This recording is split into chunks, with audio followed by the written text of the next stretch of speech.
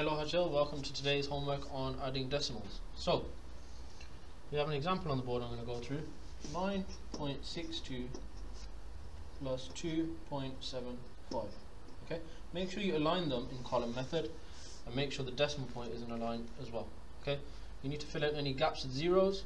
So they are both currently to 2 decimal places, so we do not need to fill in any zeros, and now all we need to do is complete the calculation.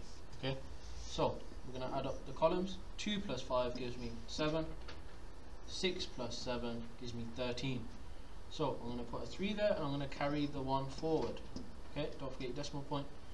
9 plus 2 is 11, add the 1 gives me 12, and that is your answer for that one. Okay.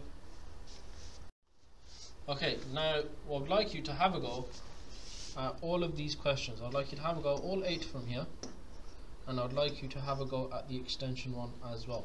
Okay, this is a worded extension task. I would like you to have a go on a piece of paper, and once you're finished, if you can upload a picture of your solutions onto ClassCharts. If you have any questions, message me, and good luck.